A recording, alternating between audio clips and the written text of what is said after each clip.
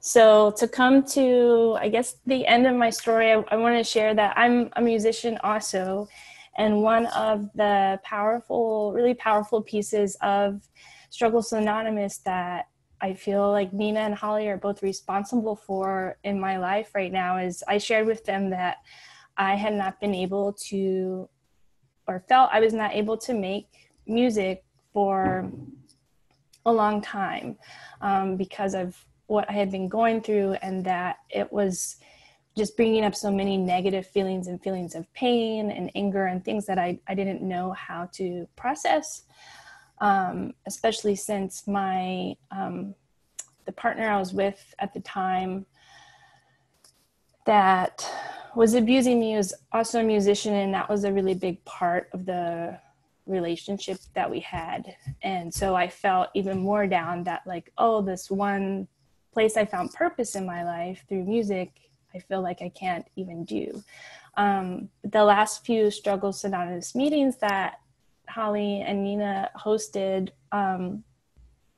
online, and Holly encouraged us to create something, to move through either what we were going through, to speak on it, she left it kind of open-ended, and maybe Holly later you can say this better than I am, but after that meeting, I don't know, it was maybe a couple days, and I just kept hearing her words, and it was one day I just jumped up and I had like this song coming to me, and it's just pieces of things that I have been going through, and it's not finished, but I'm saying that it's not finished because my journey through this healing, this time of healing in my life right now, is not finished. So it's a work in progress, just like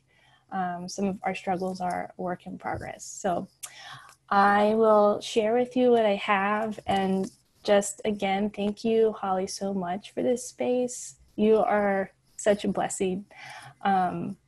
more than I think I could express. So I hope that, my hope is that this song helps. I've found in these spaces of like storytelling and sharing our experiences is healing in itself. And I hope that maybe it speaks to some of you and some of the things that you've gone through or are going through as well, even though it's a little specific to my situation.